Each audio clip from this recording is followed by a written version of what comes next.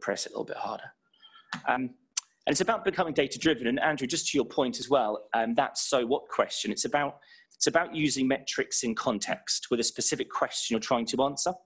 And during the course of this presentation, what we'll be doing is explaining how some of our customers have used just a collection of the metrics that we're able to gather in order to deliver true business value. And that's when we'll go through some of the different points on the demonstration as well. The idea of this session would be firstly a few slides from me, which will be just essentially setting the scene and providing some context before we get through to the demonstration. So we'll start off on the first slide and a quote. And this is really highlighting the importance now of software delivery functions within the wider business community. Never before has a business relied so heavily on the success of their software delivery function, which means engineering leaders like yourselves need to be supported in order to make the right decisions. And that's an interesting point, and to some of the points as well that Andrew raised earlier on. It's very interesting because the data is available. It's very, very difficult to get.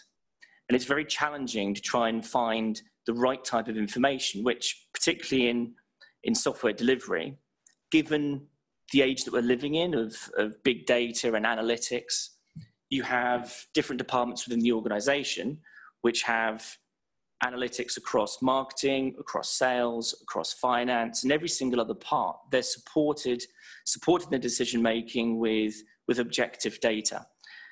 Even throughout operations, some of the parts and the metrics that Andrew's mentioning through operations supported with a wide range of different tools.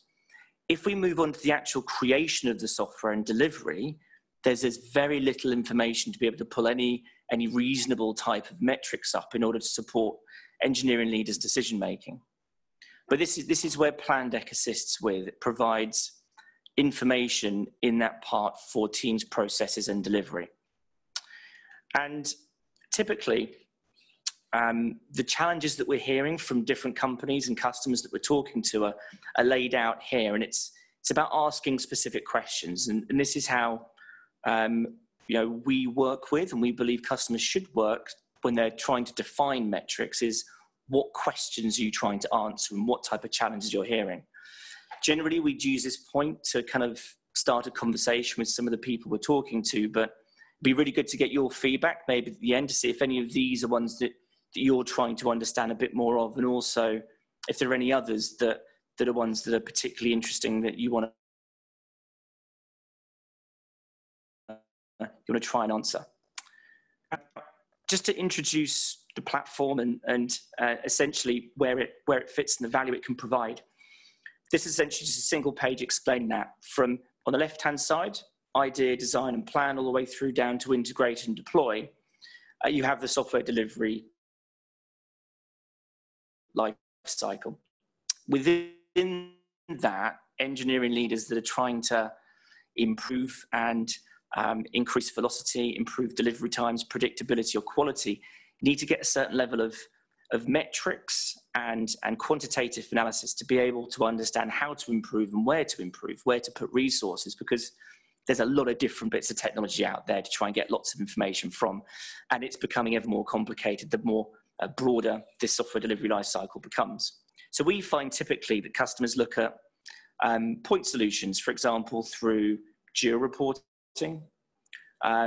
Also, if we're looking at specific reporting through code metrics platforms, again, providing a single view with a single data point. And in some cases, you're looking at Excel spreadsheets to be able to either bring this all together or solely report on. All of this is providing just a single point and a data point, but also it becomes quite challenging to give that complete end-to-end view. Companies then want to take it one step further, do look at business intelligence tools like Power BI, Tableau, and Click. These, it's possible to get the information out, but it is challenging. It has its gaps. First of all, the data has to come out. So the ETL challenge is quite significant. And once the data is out, it's got to be stored somewhere, so it can be costly as well. let alone trying to make sense of all the different types of data that you're getting from all these different tools. But this is where Plandek comes in. So Plandek is able to provide an out-of-the-box solution which has a library of about 85 to 90 different metrics, which, when used in context with what you're trying to achieve, can really move the needle in terms of business value they provide. And we'll be going through that in a bit later on in the presentation. We also integrate with time tracking tools if they're used. I know some companies are really against them and some people do use them, so it's an option, as well as integration with Slack and Teams as an event-based polling system after any particular event. End of a sprint, when a piece of code has been committed, there'll be an automated poll that comes out to the developers to understand how engaged and motivated they are with a series of pre-canned questions. And this is all held together. It's a fully hierarchical breakdown. So programs, projects, teams, and individuals, you'll be able to go quite granular down into the level of detail you need to get to. It provides that full level of time series of events leading up to a certain point. So you're able to view the history of a particular ticket all the way from when it was designed to when it was deployed. And you can see how that played out over the course of time. Obviously, looking at trends and analysis right the way from when the data began in whichever tools we're going to be integrating with. And just on a point as well, the above isn't do we integrate with more tools up the top? It's not a definitive list. We have Jira, Azure DevOps, as well as any Git repository, code quality test tool, any CI/CD tool we're able to pull data from. So what I wanted to spend just one more slide on was just explaining briefly about how it all fits together. I think what I'll do, I'll just build out the slide, because it's going to be easier if we get all of this on one page. Very simply, we have the various data sources within the development platforms that you use. That's then gathered by the Plandek gatherer, which can be on-premise or hosted in our SaaS platform. This is where we use and we run multiple APIs which connect through to the data sources, which are managed by ourselves. So the idea here is to provide you with an analytics platform which doesn't take time either to build, to put in place. This is all managed through by ourselves and can be deployed within weeks. So I'm working with an organization at the moment where we're rolling out to about 200 to 300 engineers. We have an initial go live date of about 3 weeks from now. So it can be deployed very, very quickly with a full library of metrics. The data processor at the top, that's going to be SaaS, but that's essentially aggregating all the data from different instances, from different accounts, and performs metrics calculations. One thing to point out as well is that the platform itself is process agnostic. So one of the companies we work with have a number of different teams doing lots of different things and running Jira or ADO in a number of different ways. And our tool is able to adapt to whichever process they have, so you get a single aggregated view of company performance without having to change the processes that your teams have, because it's always good to have empowered teams. We're able to aggregate that reporting as well. And then essentially user permissions, whoever wants to use it, whoever you want to use it will be able to use it. So you can set permissions to admin, viewers, dashboards, and such forth. And then the UI is where it's the library of metrics that we have, fully customizable. So you select the metrics you need, working with our customer success team. They will then identify the important metrics that we then build and recommend for you to build the custom dashboards. That's something that you can build on the fly very, very easily. And entirely out of the box as well. So no configuration once it's all set up. So what we're going to be doing now is just run through some real life examples of, firstly, the dashboard itself. So just to give you an idea as to what the platform looks like, this is essentially a screenshot showing just a summary page of the different metrics that we have. This is entirely customizable as well. So you can put here whatever important metrics are going to be relevant to you and your business. And I'll run through this in more detail when we go through onto the demonstration a little bit later. But let's look at some real world examples of how our customers have used our platform and some of the metrics to achieve real business value. And one of the metrics and companies that we work with, a European travel company, it was all about reducing time to value. So they're a growing business with added pressures about the time it's taking to deliver software. And all the stakeholders, given their recent investment, wanted to make sure that there was a quicker time to value from when requests came into the development team. And so what they realized was that there were specific bottlenecks in the delivery process, and there were delays that certain metrics were able to highlight for them to be able to take the correct action, which ultimately resulted in a reduction of about 50%. Cycle time and lead times were reduced by over a 26-week period. And when we go through onto the demonstration, I'll explain to you the type of metrics they looked at and how they then were able to take that view as to improving outcomes for their business. And this is focusing on cycle time, lead time to value, sprint reports, and flow efficiency, which obviously to Andrew's slides earlier was some of the key metrics that you're going to be tracking, or that HG recommend to track as a part of the development process. The second one to talk about would be essentially about productivity. This is an interesting example of one of our customers who had, again, a significant amount of investment within the software delivery teams, and they hired a lot of new developers expecting them to provide a certain level of productivity when they arrived. So the new team was bedding in, but they realized that productivity was actually decreasing.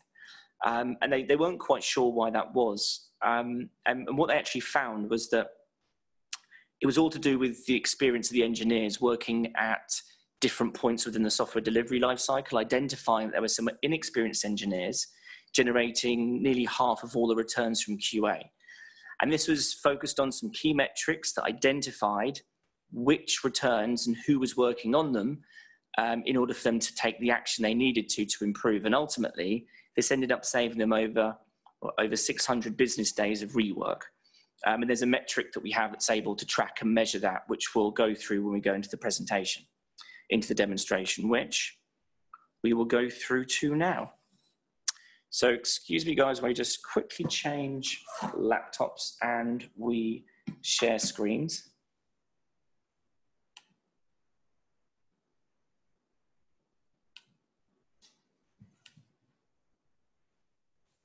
Okay, perfect. And that is now up and running. Okay, so just to briefly introduce the user interface here. Here is that summary slide, which I took a screenshot of, and essentially provides you with a snapshot of whatever you want to see when you first log into the platform. On the right-hand side here, we have the date range that you want to select, whether that be 4, 12, 26, or a year. It's custom as well, so you can select the date range you need, plus how you want your time series charts to look as well, whether they're going to be weekly or daily. On the left-hand side here is essentially our navigation pane. And this is entirely customizable based on the processes that you have. For the purposes of demonstration, we've essentially aligned programs, projects, teams, and individuals. And generally when we're doing demonstrations, this is essentially a collection of all of our metrics, which have essentially been put into kind of these three categories. We have lots of different metrics, so it's always quite, it's always a little bit much to go through everyone all at once, and it's all about making it as relevant as possible to the customers that we're talking to. So what I'll do in a moment is focus on the case studies that we spoke about and run through some of the metrics that they used in order to achieve the outcomes they did. Before I do, I'll just quickly focus and run through some of the features on the UI that was probably worthwhile calling out. And then we'll go through onto the other parts in a little bit. So the first one here, we have a I suppose we have a concept of best practice, which is essentially hygiene. Is the tool that you're using, is Jira or ADO being used in the way that it was supposed to? Is everything adhering to people adhering to a particular process? On all of these tiles here, we have a full knowledge base. So we click on the information part here and it explains how the particular metric is calculated, why it's important. And then of course, if there's any more information you need, you can come through to our support team or our customer success team. Every single metric that you have is clickable, and you're able to get more detail as you're going through. And then obviously broken down by project, and we can go into it even further, going through to teams and then individuals as well. And just a little bit on this essentially measures the transitions through stages. So if someone's going from pre-development all the way through to QA, it will count as a speeding through stage ticket and then count towards this percentage. So that's the basic introduction to the UI and some of the metrics. As I said, we've got over 85 different metrics. So rather than go through all of these individually, we've built a custom dashboard to kind of cover off some of these different case studies that we spoke about. And this is how our product is consumed by a lot of our customers. It's not about looking at as many different metrics as possible. It's about making sure that you're using the right metrics in the right way.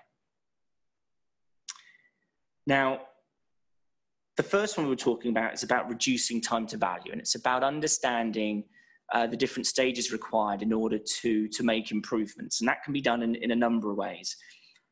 In the case of the customer we spoke about for case study 1, this was about looking at two key features here, two key metrics, as well as lead time to value, but also looking at detailed sprint reports as well to understand what work's been added mid-sprint, where can you improve as you're going through the sprints as well. So this first metric here is about lead time to value, and this measures true lead time to value essentially by taking open in your ticketing tool, ADO or Jira, to deployed in your deployment tool, Jenkins, CD, GoCD, CD City, anything that you have.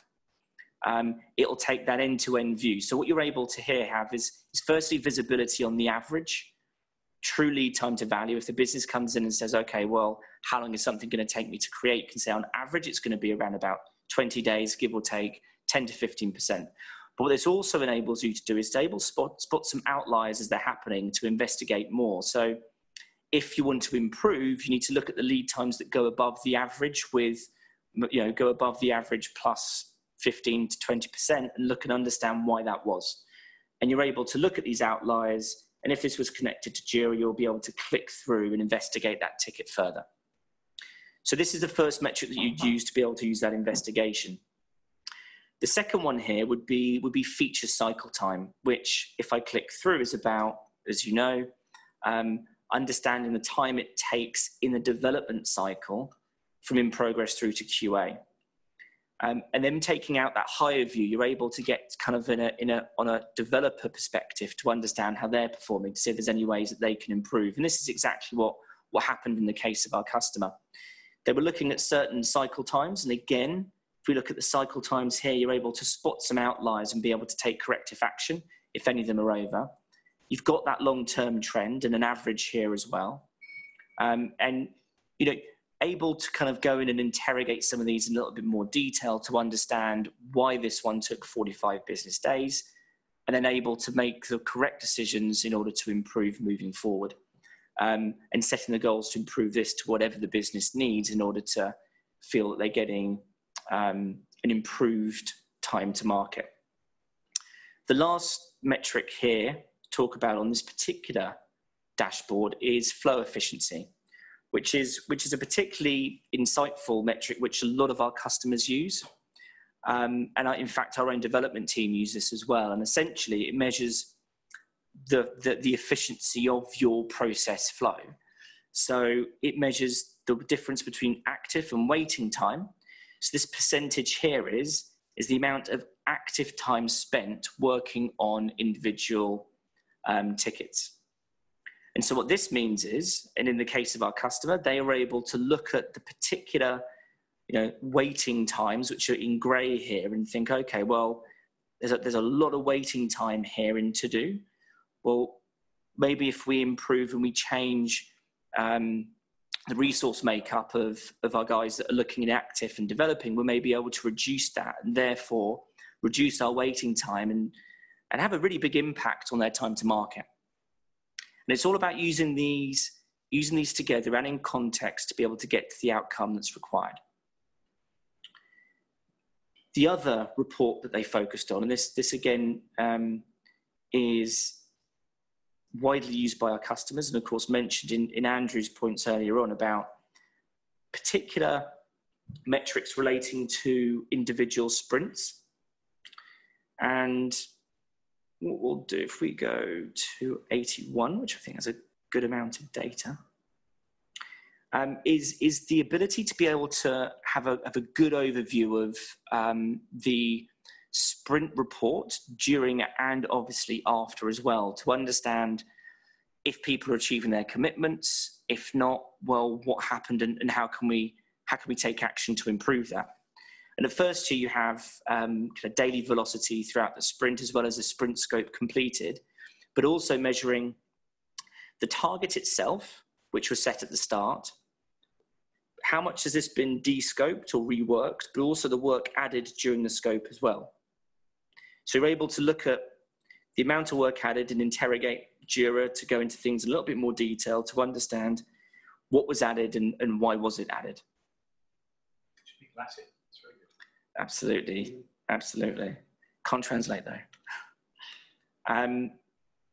And this is a particularly interesting metric because it's able to give you a very good bird's eye view as to how each individual sprint is performing. And if you want to try and improve the quality and the velocity of your sprints, you're looking at trying to limit the distractions of individuals within the process. And that's exactly what this will be able to tell you. There's some high-level metrics here on the sprint scope, what was reopened and estimated during the sprint. And some of the other metrics that this brings forward, time spent on features versus bugs. This is some companies look at this in different ways. It's essentially being able to split the type of work that you do. Some companies look at this as roadmap contribution versus BAU. But it's about being able to segregate effort for ones that are actually providing value based on a roadmap, or ones that are doing stuff that kind of fix things as they come in. And you're able to get a good view on that here as well. Again, overview on quality, return rate, reworks, and best practices have we gone through. But just to highlight some of the other key metrics here, being able to compare the total completed versus the committed story points on a sprint by sprint basis. So you can have a look at that achievement over time. But also during the sprint itself, our customer looked at the progress of the sprint timeline on a day-by-day basis so they can dynamically change the resource makeup in order to look at ways in which they can improve outcomes at the end of every sprint. So for example, you're looking here and there's maybe a lot in dev cycle hold at the start. So you can think, well, okay, well, why is that? Let's interrogate that a little bit more. And maybe we need to change the makeup in this sprint to deal with that, to reduce that backlog as we're going through. So it's a way of being able to dynamically change the makeup of the work and the resources that you're using during the sprint in order to achieve the best outcomes. And it was this report coupled with the others that this European travel company used in order to improve time to market. And what we'll do now is just go back to the custom dashboard to run through that second case study, which was around the North America e-commerce company who had just hired a lot of new developers, expecting a certain output from them that didn't quite materialize. And so we were working with them to try and understand where the bottlenecks were. And I think what we came to was that there was three key metrics they needed to focus on, because it was all about the amount of returns that they were having. Lots of the engineers are working on tickets that hadn't passed QA first time. So they focused on three key metrics here, which were first-time pass rate, return rate, and rework. Now, quite simply, first-time pass rate, if we click through measures, the success of each individual ticket when it goes through whichever gated process you might have, your go, no-go area, whether that be UAT, QA, whichever barrier you kind of put in, will set the metric to be able to measure that. And this measures what percentage of tickets pass that first time. It's straightforward. Return rate measures the percentage of tickets that get returned. These don't add up to 100% because return rate can be captured and measured more than once. So there's going to be reoffending tickets that come back, and this is then able to measure that. And what they were able to do is to kind of drill down into a little bit more detail to understand where the problems were. And if they were to then look at the source data to understand if there are particular tickets that were causing them issues, they were then able to go into those into more detail to be able to take the action that they needed to. If we go on to people quickly and go through to the same rate, what we're able to do for return rate is, this is actually a relatively good example, because what you're noticing here is there's maybe one or two people that account for a large portion of the returns. So we have return rate here for Callum was a lot higher than his colleagues. So maybe Callum's new, maybe Callum is dealing with tickets that he hasn't had training to be able to deal with efficiently. And it's a very good way of being able to identify those opportunities to help improve your team and your developers. And obviously improve outcomes as well, because a lower return rate means that you're not spending time on rework, and it's all about value contribution as opposed to dealing with things that haven't quite worked out the first time. And this is where this metric really helps out, which is rework.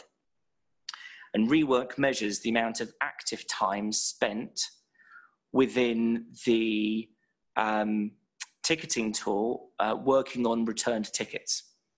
So, and this then calculates that on a daily basis and comes up with a number. Now, the company we were talking to had a pretty high number here. It was about I think it was over 1,000, and we were able to reduce that just by focusing on maybe 10% of their developers in order to improve maybe the work they were getting that was best suited their capabilities, but also to improve the way in which they're working to have obviously the outcome that we get here, which is for them a pretty significant reduction of 620 days by being able to focus on these particular metrics. So from the purpose of the demonstration, that's what I wanted to show you. Hopefully that's kind of provided you with a good idea as to what we're able to do. There are a lot of different metrics which can mean lots of different things to in different situations. So we would ask that if you have any questions, feel free just to put them through on the chat. I'll be happy to answer them at the end of my presentation. But what I'll do now is just quickly go back to the slides. I've just got to stop sharing.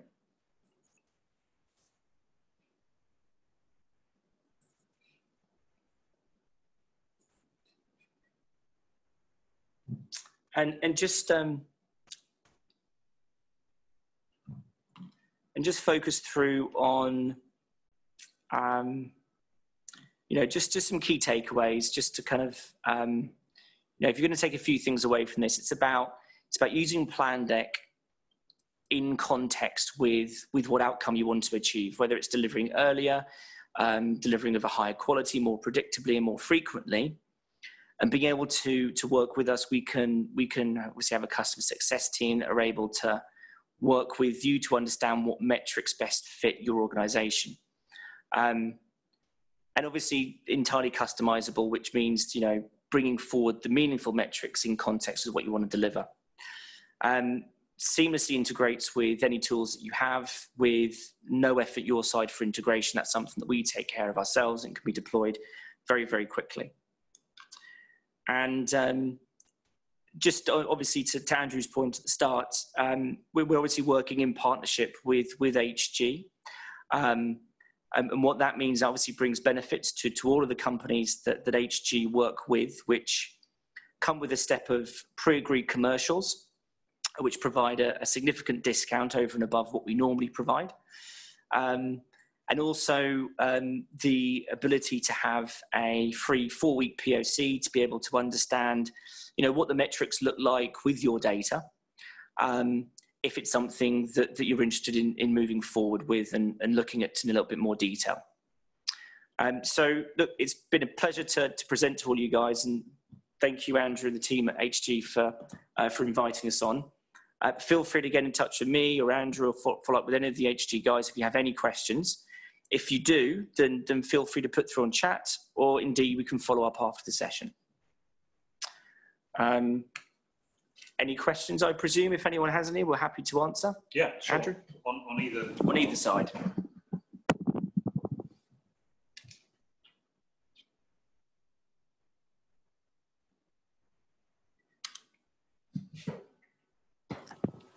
Hi, if anyone's got any questions, just unmute your microphone or do write in the group chat.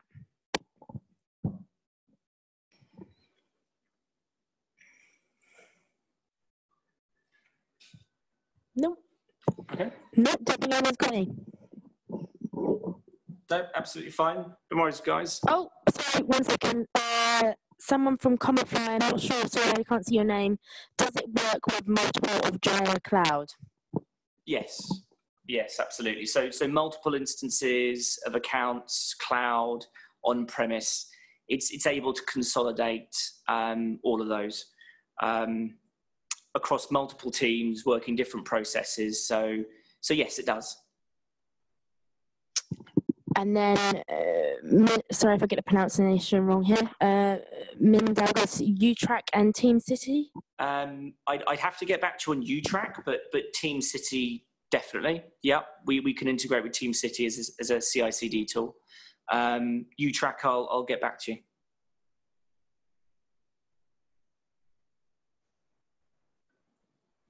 One of the things when we had a look at it that impressed us and Stuart Pearce in particular was it's very quick and easy to get set up. So there's a number of dashboards that come pretty much out of the box. The integration is straightforward. So yes, absolutely. It's not an intimidating tool to use. Absolutely. So we have a couple more questions. Yeah. Sorry, Jess. Yeah. Your microphone is awful. It's really creating a load of noise, and it was fine with Andrew talking, but yours is not good for some reason. Oh, sorry. There is one. Is that better? I don't know. It's sort of doing a weird noise, so I don't know if you can use a different one.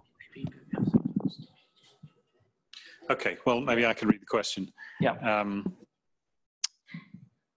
Any generic API for custom integrations? Yes, so it depends what they are. So the API access we're able to grant, we're currently working with some of our larger customers to be able to do that. I think at the moment we're maintaining control of the kind of generic integrations and APIs.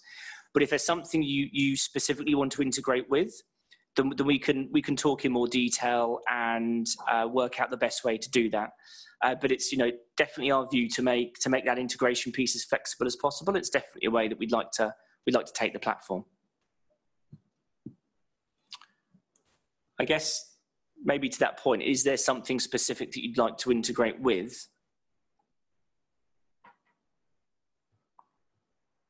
Who's that asked the question? That was Ingvar's question. Ingvar.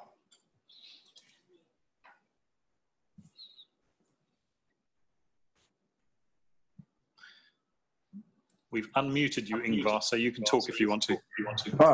Thank you. I was typing. No, well,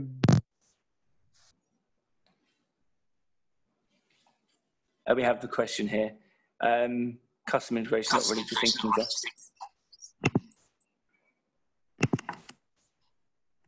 Okay. Yeah, no, that's fine. Thank you for that. But yes, it's it is something we can do. So if there's specific integrations that anyone has, we'll have a conversation and work out the best way to do. As I said, we are looking to give API access to some of our enterprise customers. And I guess that's something we could do.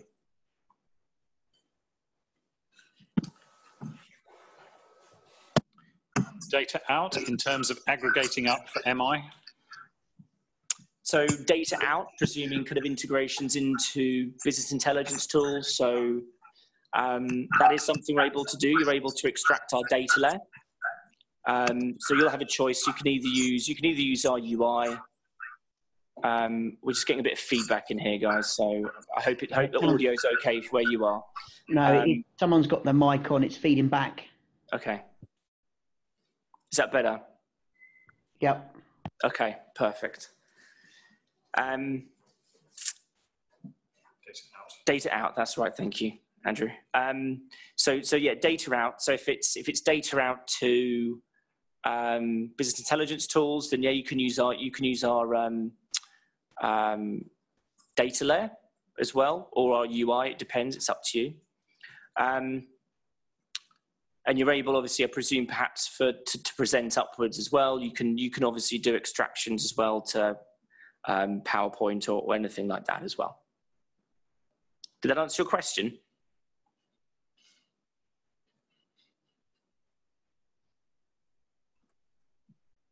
Yeah. Perfect.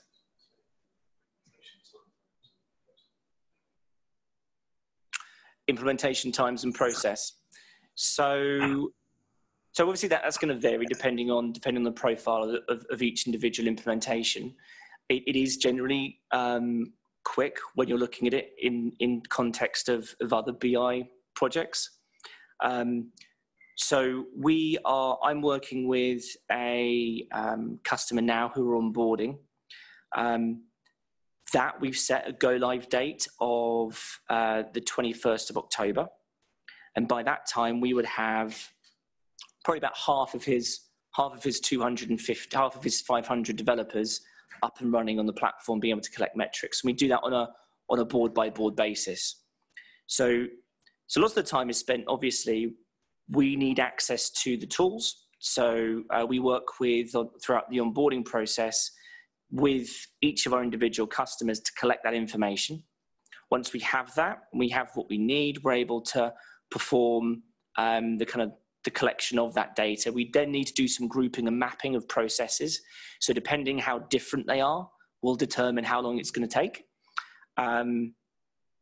Obviously, if they're all similar and everyone works in the same process, and that's going to be, we do one board, then we can roll out the others within days. But if everyone's different, then we'll need to do mapping on each individual one. But you're looking at weeks, really. I mean, it's a solution which is intended to provide value as quickly as possible. Pricing model per user per month? Yeah, so we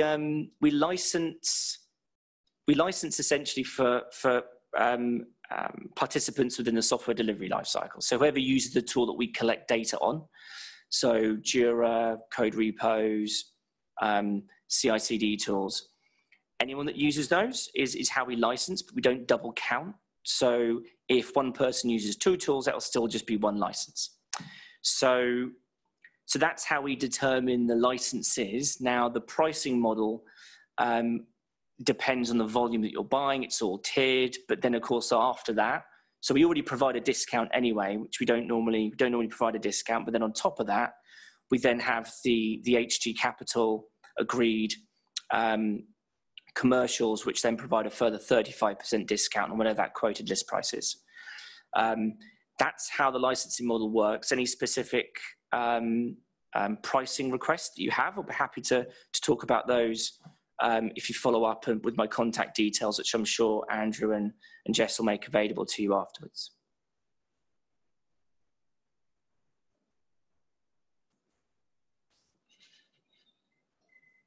Okay. If there aren't any, are there any more? Okay. Great. Well, thank you all for your time. And this is a work in progress, but we'd really like to get your feedback. Was this useful? We'll make the presentation available so that you've got a list of all of the different recommended metrics for all the different areas. It did involve quite a number of you who were on the call today, who participated in a workshop we had a few months ago, giving your feedback. So thank you to all those of you who did that. If you think that it's missing something or is overly complicated or anything really, if you would like to send me that feedback, that would be great, and I'll try and incorporate it. But this is for your benefit at the end of the day, and we want it to be useful to you, to help you run your business better and provide insight. So hopefully you understand that's the context in which we've put all this together. Thank you very much. Thank you. Bye-bye, guys.